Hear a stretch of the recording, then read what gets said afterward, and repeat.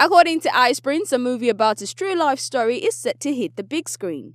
Movie lovers and fans of Ice Prince Zamani are in for a time of excitement as a movie on the rapper's true life story is set to hit the big screen. Ice Prince broke the news to HipTv. According to him, the movie is titled Me vs. Me. It's my movie, my first movie that is about me. I'm not acting in it, but a movie about me called Me vs. Me, as produced by Benra Jibade and Amberville Entertainment, Body Heat Chill Screens. Watch out for that. That's a big project.